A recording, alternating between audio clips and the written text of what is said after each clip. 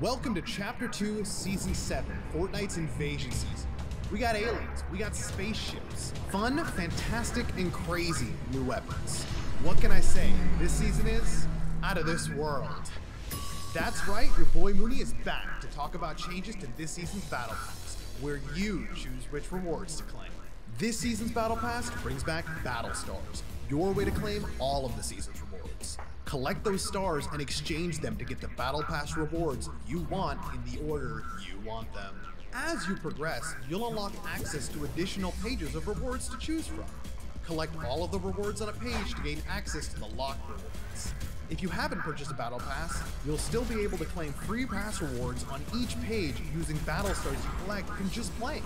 Each time you level up, whether you gained XP by playing or bought a level with V-Bucks, you'll get 5 more Battle Stars. As usual, you can get all 100 Battle Pass rewards by reaching level 100.